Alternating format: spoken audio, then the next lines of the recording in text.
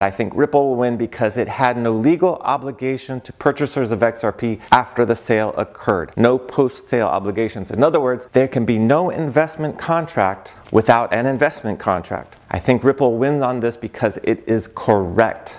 And in the last month, Ripple has received unexpected backup on this issue from the Paradigm Operations amicus brief. And in their brief on page 2, it states, quote, "A comprehensive analysis of federal and appellate law reveals that no authority exists to support the SEC's attempt to transmute the Howey analysis of an investment contract transaction into a conclusion about the underlying asset. In every application of Howey where an investment contract was found, there was some identifiable legal relationship between an ostensible issuer and the investor providing investment capital." The evidence is clear in the Ripple case that there is no ongoing legal relationship between Ripple and XRP purchasers. There's just none. And the SEC has failed to address that problem.